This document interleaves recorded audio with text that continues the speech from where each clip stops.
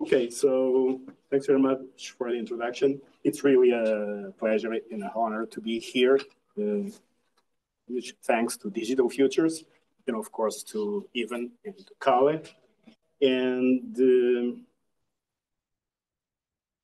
let me switch to presentation mode. Okay, and of course I have a long name, but outside Portugal I'm just João Sousa. So you're right. So today I'll be talking about maritime robotics and ocean exploration, and where are we and where are we going? Of course, this will be a bit biased because I'll be talking about my work, but I also intend to give you sort of an overview of what is going on in other places. And to start with motivation, so in this picture, you see continental Portugal, then you see the islands and the Azores Islands, and this white line represents the outer limits of our claim to the extension of the continental shelf. So there's a huge motivation for us to have a sustained presence in the ocean. So here's an outline of my presentation. So I'll start by briefly discussing the ocean challenges. Then I'll go into unmanned maritime vehicles. Then I'll briefly discuss what we are doing in our lab, discuss emerging trends, where are we going, and finally some conclusions. And this is the reason why we are here. The oceans, planet, but still this is quite misleading because the naked reality is this. So if you put all the water in the planet, it will fit inside a ball of this size. So this means that, hey, if we were concerned about say oceans, we should be even more concerned because there's not much water in there. And even, say, worse, because we still don't know much about what is going on there. So according to Walter Munk, the previous century was a century of undersampling. So I got this slide from John Delaney just to basically illustrate the complexity of the ocean and of interacting processes. Of course, I'm not going over the details because we would spend the rest of the presentation here, but I would just like to highlight the fact that these are very complex processes. We still don't know much about those. Still, another important reference to the Nobel Prize in Physics in 2021 was awarded for groundbreaking contributions to our understanding of complex physical systems. And basically, these two guys, Manabe and Hasselmann, got it, especially for physical modeling of Earth's climate, quantifying variability in reliability, predicting global warming. So let me briefly go over some of these processes. You're familiar with this one, the global thermal line circulation, the conveyor belt, which has to do with temperature and salinity variations and goes around the globe. Another curiosity, which is also quite relevant to what we are discussing here, the top few meters of the ocean store as much heat as the Earth's entire atmosphere. And of course, you can also count the deep ocean, but still. Another important observation, which has to do with ocean currents, which have to do with dissipation of energy on smaller and smaller scales. So to the left, you see SST sea surface temperature map. So basically from satellite imagery. And to the right, you see some model outputs in more detail. And you see exactly these sort of this feeling of smaller and smaller scales. This is the Gulf Stream. An important thing is turbulence. And actually it occurs at all scales from the macro turbulence to mesoscale in mesoscale eddies to micro scale. And the important thing, and we'll go back to this again, is transference of properties between scales occurs through turbulent mixing. And there's no general theory of turbulence. Another important thing, then again, also has to do with dissipation of energy in the ocean. Internal waves, the idea is very simple. Imagine that you have two masses of water with different densities, and if nothing happens, this will be quite stable. One will sit on the top of the other one. But if there's a perturbation, the perturbation will propagate as a wave along the interface. And this is exactly what happens in Gibraltar Straits. And this is even more complex because of the bottom, which has a very strange kind of morphology. And this is exactly what you have when you have Atlantic waters and Mediterranean waters. And then there's forcing, tidal forcing. And then you get waves underwater, and the wave heights can be in the order of 70 meters. And in some places, for example, like in the South China Sea, they can reach 180 meters. Another important thing, then again, talking about the oceans, microbes are everywhere. Huge numbers. And the interesting thing is that they weigh at least 1 order of magnitude more than all of humankind. So something to pay attention to. Then the question is what we need to measure. And people came up with the essential ocean variables to be able to deliver ocean forecasts and early warnings, climate projections, and assessment of and protect ocean health and benefits. So you have 4 types of EOVs, essential ocean variables, and then you have lots of different types of EOVs. I have not gone into details. The same thing with EVVs, essential biodiversity variables. So you have 6 classes of those, and then for each of these classes, you have several EVVs. Then again, I won't go into details. Another thing is, what about observation? So how do you go about observation? And ships have been the mainstay of ocean observation, but there's one problem. Actually, there are more problems. One is that the ship can only be at one time at one place.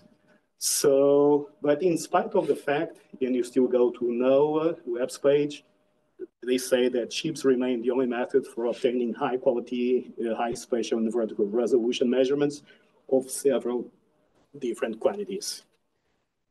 Recently, and not that recently, and there was a seminal paper by Tom Curtin, Jim Bellingham, and the other guys about autonomous oceanographic sampling networks, and the idea is to use other assets for sampling. But we can go one step further, and people have been talking and doing the integration of animal-borne instruments into global observing systems. So you're tagging sharks, you're tagging whales, you're tagging turtles. And to put all of these things in perspective, nothing like looking at observation footprints. In X, you have distance, size, and in Y, you have time. And then what you have there are the observation footprints for some of these assets.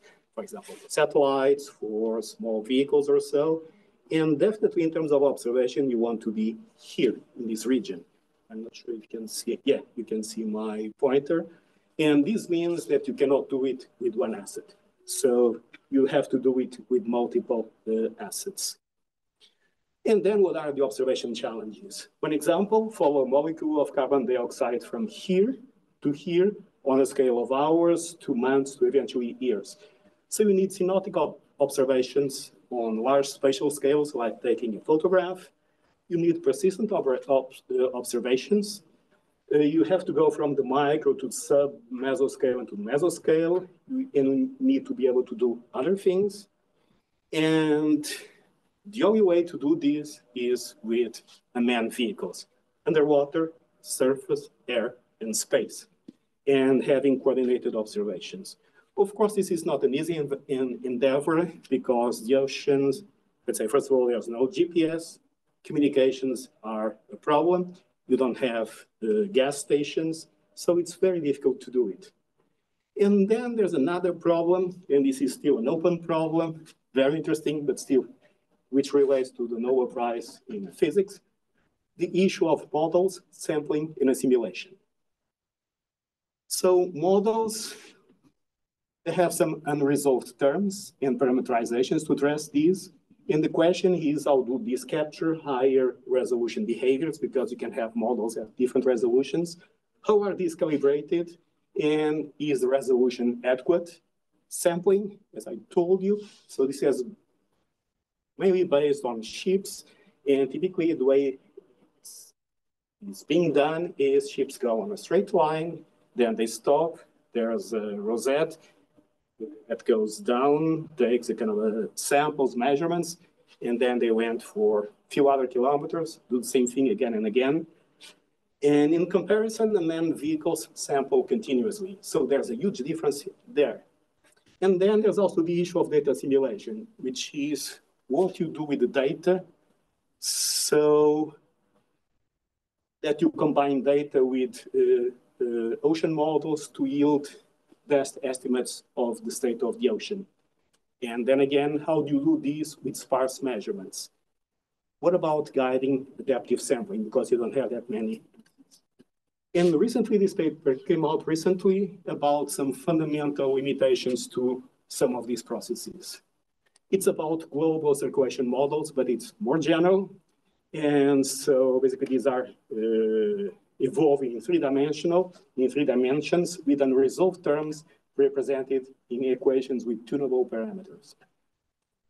There are some limitations, structural error, way the equations are put together, uncertainty across models with different representations of unresolved scales, and the fact that models are tuned to reproduce certain aspects of the observed Earth. And then again, they also talk about the future generation of models that may address issues through substantially higher resolution and detail, data simulation, and machine learning techniques. Now switching gears, and sorry for going fast, let's talk about the manned maritime vehicles. So most of the vehicles in the market are still automated in the sense that tell them to execute a script, and then they will execute the script. Do this, and after this, do that, and do that. We also have not that many autonomous vehicles in which the sense deliberate and act cycle is intrinsic, which means that you have deliberation on board. We have lots of different types of underwater vehicles, starting with AUVs. Most of you are familiar with that, with submersibles. Just one observation, up to 2019, most people have been to the moon than to the bottom of the ocean. This was no longer true starting in 2020. Then you have tow fishes and ROVs. Tow fishes are basically towed by ships. You also have gliders, and we're talking about ocean observation and robots. The idea is very simple. They don't have propellers, although some of them may have propellers. So they're just buoyancy. So if buoyancy decreases, those guys will sink. If it increases, those guys will come to the surface. Then you also have moving masses to basically change the center of gravity. So to help those guys pitch down or pitch up. And then you have these wings that allow these guys to glide. And so they kind of go like this in yo-yo patterns. Docking stations, another important component for sustainable presence in the ocean. These are basically underwater garages for recharging and for data exchange. Then you have some very interesting energy harvesting vehicles, for example, like the wave glider, 2 bodies and a cable. So because of waves, the cable pulls let's say the bottom body, and this body converts vertical motion into horizontal motion. And that's why these guys can cross the Atlantic or Pacific. There's an European version of this, which is called the Aquanaut. We have one and only has one body. Other interesting developments, underwater vision profiler, which is a sort of basically a camera that takes images of plankton and also other particles down to 6,000 meters. And during a regular deployment, you get to image approximately 6 cubic meters of water. Argos floats, and again, you have thousands of them in the oceans. And so they have antennas for communications. They also have a buoyancy engine, lots of sensors. And this is a typical mission profile. So they are deployed from a ship. Then they descend to drifting depth. They keep drifting for something like 10 days. Then they descend to profiling depth. They come to the surface, broadcast the data, and then start the cycle again. And you can see all of these all over the oceans. An important observation when it comes to multi-vehicle operations. So you buy one vehicle from this vendor, you buy another vehicle from this vendor, and typically the control stations don't talk to different vehicles. So this is a current limitation. It's not a technical one, but it's there. Some trends in terms of communications, I would like to highlight underwater optical communications. interoperability, we are still lacking interoperability standards for docking. People are working on interoperability standards for multiple assets. In terms of computational systems, people are talking about cloud computing, are talking about edge computing, software, AI, machine learning, big data, now are a big thing. And in terms of sensors, people are now working on nutrients, the idea of a lab on a ship, eDNA sampling, holographic and microscopic cameras, drift cams, which are basically drifters that are released from the surface. They go down and they'll stay very close to the bottom of the ocean, and then they'll drift and take photographs, and then again, energy storage and harvesting. Now, let me talk a little bit about what we do there. So we've been designing, building, and deploying UXVs for applications in the ocean sciences, security, and defense, and we're also developing the software toolchain that powers all of these guys. And this is our vision for a sustained presence in the ocean. Lots of different assets, as you can guess. Lots of different types of interactions. I won't bother with these. There's also the issue of scalability. Okay, now we know how to operate, let's say, several assets. What about 100? What about 1,000? Still an open question. We have been using vehicles as data mules with support for disruptive torrent networking. And we also have what people in computer science call physical mobile locality, which is basically vehicles delivering other vehicles. But in our vision, we want to treat this ensemble or to control this ensemble as a system that has properties that are a function of the vehicles, communication networks, and interactions that you establish over these. So you can have system-level commands. This is not PowerPoint engineering, so we've been developing the tools and technologies that will enable us to achieve these goals. So these are some of our toys. Not all of them are here. These were supposed to be low cost and modular. Sometimes the notion of low cost is quite fuzzy. Some of them are long endurance. Some of our AUVs can do over 60 hours of operations. We also have an autonaut, and we have some exotic machines.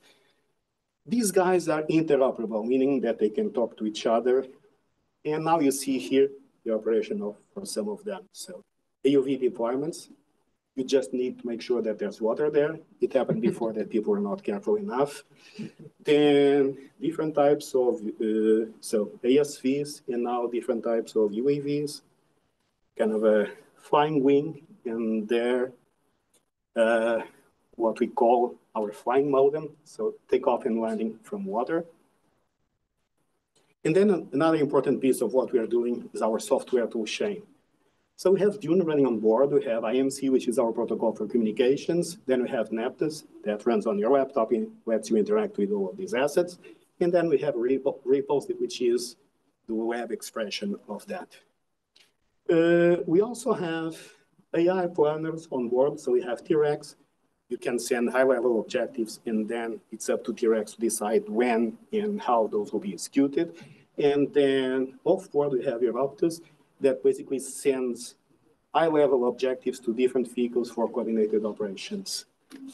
Repulse is our web-enabled control center, and we also have support for interoperability frameworks. Without going into lots of details, this is very important, and we are evolving this tool. Repulse, it's a web-based C4I system, supports multiple maps, multi-vehicle planning and execution control, interoperability, multi-domain communications, user control access and authorization, support for C2 hierarchies, and ingestion of data from multiple sources. We have configurable alerts, multiple visualization layers, and modularity to facilitate integration of new algorithms. So these are some of the visualization layers. So we ingest data from remote sensing, from model outputs. We have programmable alerts, and we also have chat support. For example, with chat support last year during the REP-MUS exercise, we were able from our computer to talk with the submerged manned submarine. Operations, so we've been operating in lots of different places. We have been organizing large-scale exercises. We have deployments from shore ships and manned submarines. And this is just one example, more examples, but this one is somewhat special to us. It's this REP-MUS exercise, which is co-organized in cooperation with the Portuguese Navy, NATO CMRE, NATO MUS initiative, and more recently with EDA. This is a large-scale experimentation exercise, which is basically developed in the framework of the triple helix, involving academia, industry, and armed forces. Keep in mind that this is not a military exercise. And then we have several focus areas and some nice assets. This is very important because the exercise has been growing in scope, and just from 2021 to 2022, just in terms of underwater vehicles, in 21 we had 29, and in 22 we had approximately 60. Now imagine the operation of 60 AUVs in the same area. And of course, now there's a concern for interconnectivity to interchangeability, in the sense that you also want to hand over the control of some of these assets. And we've been doing this with Ripple support. Some examples of what we've done, I'll go succinctly over these. Optimal trajectory in the presence of currents. Now imagine that, so this is an estuary, then this is the ocean. Imagine that you want to reach this red point. I don't know if you can see it there. It's there. And then you have tidal currents, which are quite strong, and so the matching principle does not apply periodically. Then we came up with the value function approach, and what you see here is a time slice of the value function. And the meaning of this is quite simple. So if you look at one of these lines, it means that for the specific time slice, you can depart from any one of these points. And if you follow an optimal trajectory, you'll get to destination at exactly the prescribed arrival time. The value function depends on position and time. So if you fix a position and then you minimize with respect to time, then you can come up with a very nice partition of the area, which tells you, for example, in this case, that if you depart from this region, you'll get to the destination much faster. This was not only about simulations. We did it with a real vehicle, 13 kilometers, velocity gain 28%, and the difference between estimated time of arrival and real time of arrival was just 2 minutes. I think that we were lucky. I think it's just too good to be true. Something else that we did, and then again, this goes into the interoperability and interchangeability, is so to the right of this point here, we have several of our assets that will talk to NAFTAs and then to ripples using internet or SATCOMs. Then we had ripples on the command center, and then we were ingesting data from lots of other assets using CATL, this interoperability framework. And so basically we were ingesting data from tens of different assets. And this was also supported by the idea of having control units that would take care of the operation of some vehicles, several control units running in parallel. And then on top of that, you would have a commander. Just a brief reference to these SOI cruise that took place in the Pacific a while back, 2018, huge team.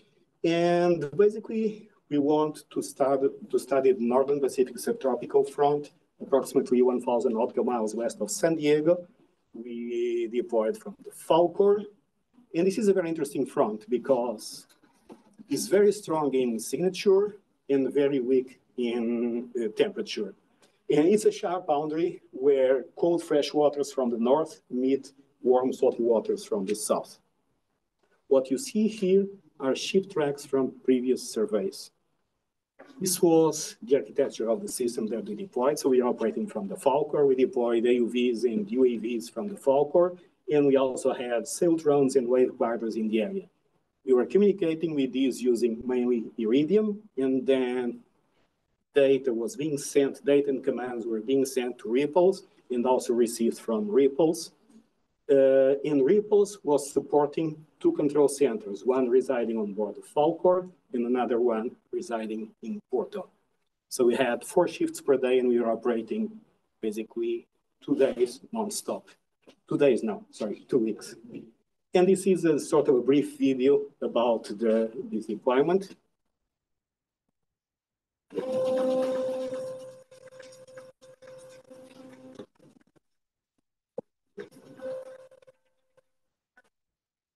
During this expedition, our team has created a system to conduct oceanographic surveys with unprecedented levels of detail and scale. Approximately 1,000 miles off the coast of Southern California, we are studying the subtropical front. Here, the two masses of water collide, which generate a unique mix of physical, chemical, and biological features. Before the expedition, autonomous vessels helped us determine the approximate location of the front. When we arrived here, we deployed CTDs to gain a more precise understanding of its spatial dynamics. Our autonomous underwater vehicles, which were specifically designed for this expedition, can cover hundreds of kilometers and stay in the water for up to 50 hours. They travel in a yo-yo pattern, sending real-time data back to the ship every time they surface.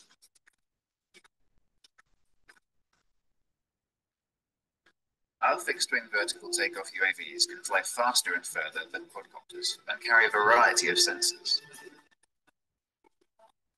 The data our autonomous vehicles collect helps us locate biological hotspots where we conduct more detailed sampling. We are deploying very advanced technology that needs to be refined through experimentation. Okay, so the first problem, how to find the front. This is mostly cloudy in the area. So we got, let's say, satellite data was not that useful. So we had these vehicles in the water ahead of the ship's arrival. And then we were trying to find the signature of the front, because the front is well known for having a very nice kind of signature in terms of temperature and salinity. And this is exactly what we did. Now, kind of an important observation, which goes back to some of the questions I discussed before. So we selected this point. So before getting to the area, we selected this point to start exploration of the front. So we put AUVs in the water, and what you see here are AUV tracks color-coded by salinity. And then we thought, hey, we found the front, because you can see this sharp boundary here. But while we were doing this, and this is also very important, we went with the Falcor, we went south, and then we went from blue, cold water, warm water, cold water, and warm water again. Keep in mind that at the time, this was the only information that we had. So we thought, hey, we really don't understand what's going on, so we'd better perform a sort of a mesoscale mapping in the precedented sub-mesoscale resolution. So having vehicles sampling that for approximately 1 week. Later on, we figured out what was going on, and this was the only SST data that we got during this period. So here you can see the front, and there was this filament detaching from the front. And this is exactly what we initially saw. So you see here the difference between, if you only had one ship, you thought, hey, we found the front. And then again, by having a ship and AUVs and covering the whole area, you really understood well what was going on. So we did lots of interesting things. So we had automated front detection and tracking. We also had high resolution coordinated sampling. So we had the ship, AUVs, and UAVs flying information or moving information to understand what was going on in a given area. And then in terms of data, remote sensing data, and in situ data, what you see in the background is a product derived from altimetry, satellite product, which is based on Lyapunov finite size exponents. So finite size Lyapunov exponents, sorry, that gives you the skeleton of the currents. And then on the top of that, you see some measurements. These arrows represent the measurements of currents.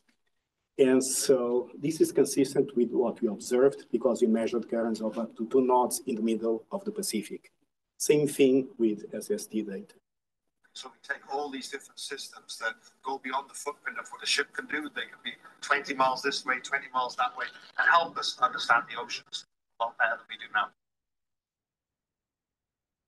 And now a few references to a few projects. I'll go quite fast over this. So we got funded to start the Center for Atlantic Operations, basically supposed to work 24/7 and support operations in the Atlantic.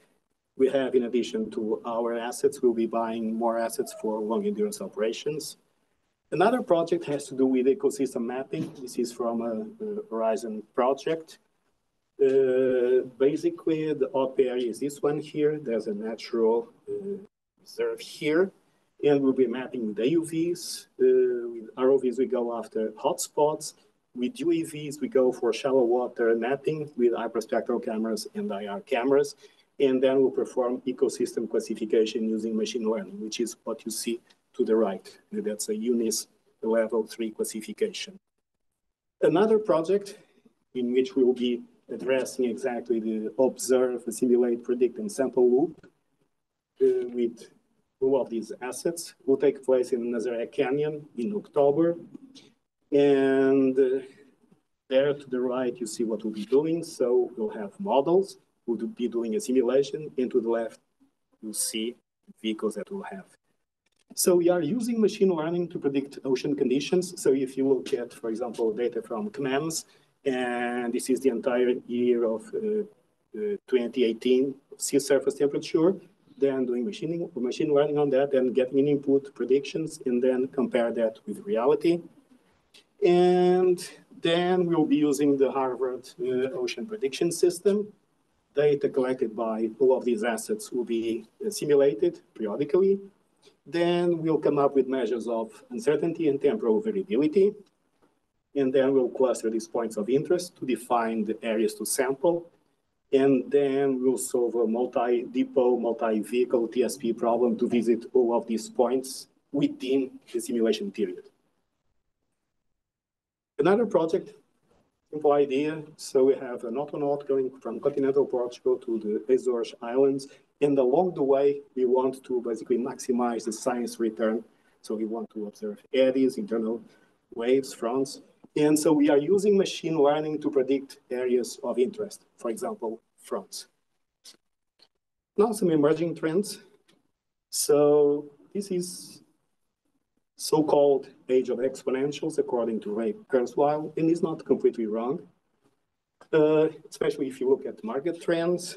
But if you look at Martek's law, then there's a challenge here, which basically states that technology changes exponentially, some of it, but organizations change logarithmically. So how do you bridge this gap? This may mean that you have to reset or restart your organization every now and then. Just some trends, for example, Ocean's Infinity, they are deploying large unmanned ships that will be able to deploy multiple assets. And another trend, and there will be a meeting, a NATO meeting, this is a NATO initiative in Brussels, April 16th, about this idea of the digital ocean. Sensors from seabed through the ocean's surface to space across millions of miles. It includes unmanned surface vessels, subsea sensors, satellites, ships, buoys, and drones. It builds on the assets we already have and creates an interconnected mesh of immediate data and communication fused together with AI algorithms, computer vision, and acoustic analysis technologies powered by machine learning, all coming together to create a multinational advanced ocean management platform, the digital ocean. So then again, one vision for the future, and this is supported by NATO. And now the question is, where are we going? Of course, this may be a bit biased because I will be talking about our perspective, but then again, you can guess. We'll be talking about systems of systems, enabling synotic and sustainable presence in the ocean, and capable of adaptation to sampling requirements. And of course, we're talking about system-level properties that are a function of the assets, going back to previous slide, communications and interactions. First, a very simple observation. So you can get a vehicle system, and typically you can get several subsystems, for example, platform, payload, mechanical interfaces, command, communication and control, and software and computation. Then you can have several technical features. Now imagine that you buy different vehicles from different vendors, okay? An AUV, an ASV, a UAV, a hybrid vehicle, whatever. But then if you're not careful, if these guys are not able to communicate among them, or even if these guys are able to communicate among them, they don't use any sort of interoperability framework, there's not much you can do with them, okay? And most of the COTS vehicles were not designed for interactions or integration in a team. Now, if you are lucky enough and you buy or develop vehicles that are designed for interactions in terms of communications, in terms of interoperability, in terms of cooperation skills, so having primitives for cooperation, then you can think about controlling these vehicles as a team, and then you get some team-level capabilities that were not there before. So you can deliver team-level capabilities. And then you can start thinking a bit, you can start to be a bit ambitious. So you can think about deployments in which you have several control centers. You'll have different teams operating in the area. Different teams may use different control strategies. For example, they can use leader-follower strategies. They can have a sort of a more decentralized way of kind of organizing themselves. Then teams can exchange assets, for example, between these two teams here for load balancing, if you will. Teams can also open up or close. This is what's represented by this dashed line, which is the possibility of interacting with external assets. So lots of different ways of having these guys operating, interacting, and changing topology and capabilities that is delivered. Of course, we are not there yet, but then again, and going back to what we've been doing before, we are trying to proceed one step at a time. Few observations. First of all, and typically we don't talk much about these in controls. These are cyber-physical systems in which you have physical entities, robots, and computational entities, programs that will evolve and interact enabled by mobile computation, which has to do with virtual mobility, mobile software, and mobile computing, which has to do with physical mobility, mobile hardware. So these topics have been handled in computer science for a long time, starting with the pioneering work of Robin Milner, Turing Award. And now let's look at this example. Imagine that you have two vehicles that are communicating in some way. Then you have sensors, communication, motion, whatever, motion control units, whatever. And then you have some computational environments, and then you have, let's call these processes. And processes can migrate from one vehicle to another one. You can compose processes, and you can also block communications with external assets. And if you run adequate controllers, you can form a team. But these are exactly some of the things that have been discussed in computer science for a long time. For example, Luca Cardelli from Microsoft Research was talking about mobile ambience, and you have ambience inside ambience and ambience moving from one ambient to another one. But then again, there was no underlying physics. It was just in the space of computer systems.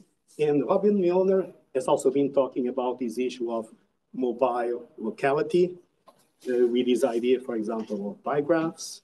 But then again, they missed a few interesting points that we are sort of highlighting here. Then you also need some organizing principles.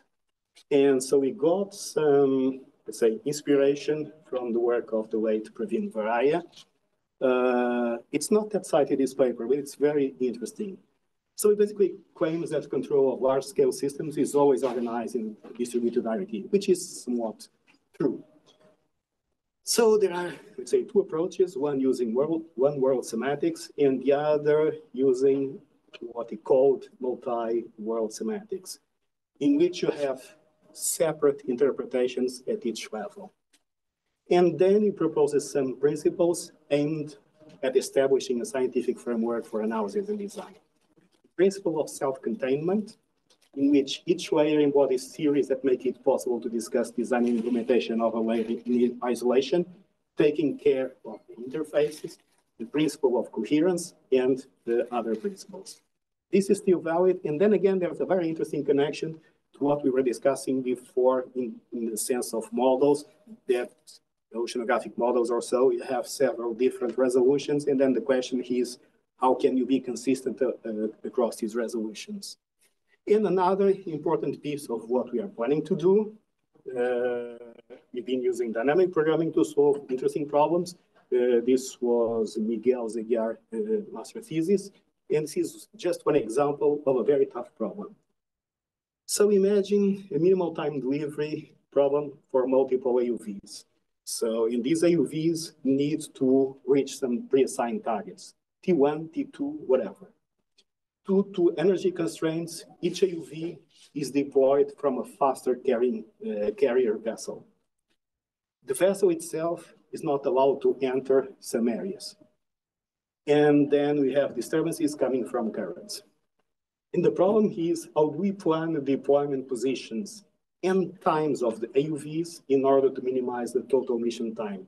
And the total mission time or the low mission time, so you get it by minimizing the duration of the mission time or the duration for each, for the missions of each AUV. And then the approach is, so use dynamic programming, but in a very kind of interesting way, which involves concatenating value functions while satisfying the dynamic programming principle. So this is another piece of the puzzle to address what we are proposing to do. Some conclusions. Of course, it's tough to make predictions, especially about the future. Although, as some people say, for some countries, the past is also unpredictable. So some trends, the pace of change is accelerating.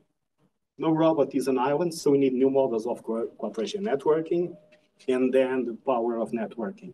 That's also one of the reasons why I'm here, and I believe it's also one of the reasons why Digital Futures exists. And this is pretty much what I had to say, so thank you very much.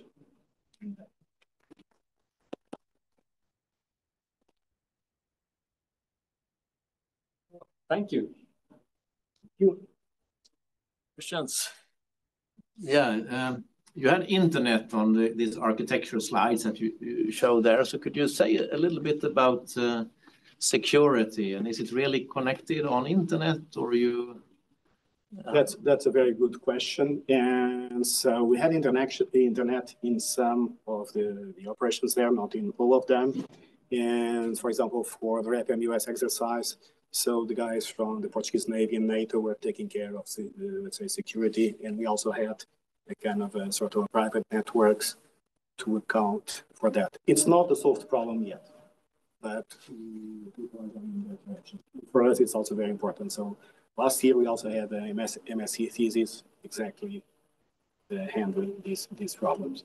Do you think that, so to say, what is out there with protocols and so on is to guarantee security and cybersecurity is enough, or you see some opportunities for, so to say, that you locally actually make some guarantees that what you're executing on one of your vessels actually come from the true source and things like that? Yeah, as I told you, so I don't believe that the solutions that we have right now are perfect. And I believe that there's lots of scope for